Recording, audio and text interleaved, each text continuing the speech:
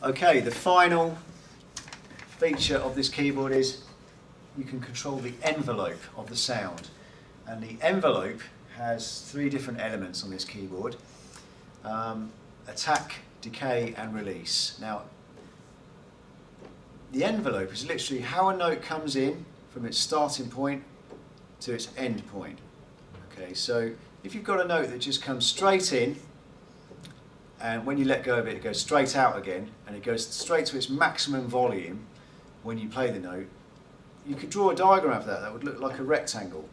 So you come along this way, there's no sound at all of a sudden, bang, the note comes straight on, it stays on at maximum volume, and then it goes straight off again. Okay, now that's got a certain type of envelope. The way the sound comes in is called the attack. Once it gets to its maximum volume, whether it dies off again then is called the decay. Okay, and there is another controller called the sustain, which is then how long it stays at its sustained volume. And then eventually you've got what's called the release, which is when you let go of the note at the end, whether the note carries on afterwards, after you've let go of it. So you've got attack, decay, sustain and release. On this keyboard there is no sustain control, it's just attack, decay and release. So if I play a note with a 0 attack, it comes straight in. Okay, but if I alter that attack, let's do it this way. Oh, I've got it set on LFO, that's why it's not working. Let's put it on balance. On envelope. Right, if I change it now,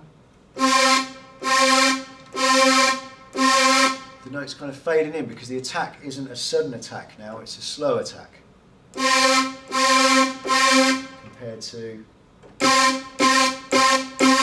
that's the attack, okay? The decay is how much that sound dies off when you've pressed the note, so.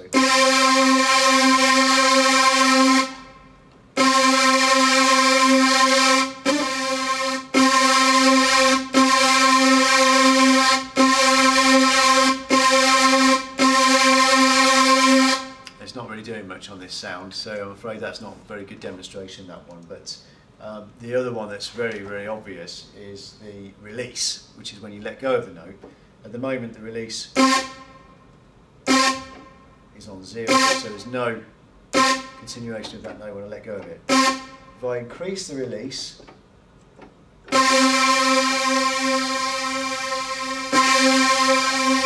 note then hovers on for quite a long time after I've let go of it, and obviously I can reduce that down a little bit.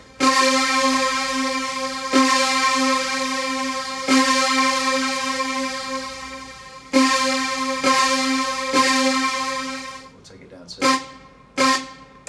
nothing.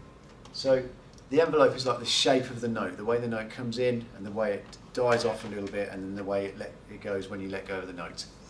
And that's the end of all the different revision things for the keyboard skills editing test. Good luck, guys. See you after Easter.